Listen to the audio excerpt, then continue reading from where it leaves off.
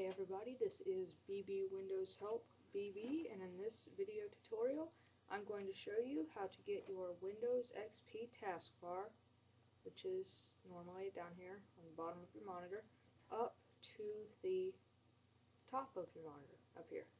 It's really pretty simple. All you have to do is go down to your current taskbar and right click it and unlock the taskbar by left clicking lock the taskbar. If it's already unlocked, then just ignore that step.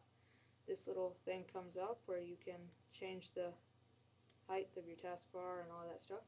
All you want to do is just grab the taskbar with your mouse and just drag it up to the top of your screen. It won't follow you, it won't appear to follow you, but it'll follow. Watch.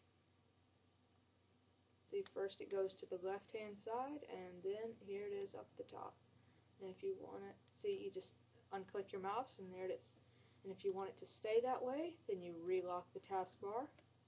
And if you don't like it up there and want it to go back to the bottom, just unlock the taskbar again and drag it on back down. See, it goes from the top to the left side to the bottom again. It's pretty simple. And that's how you move your taskbar. Thanks for watching this short video tutorial, and bye.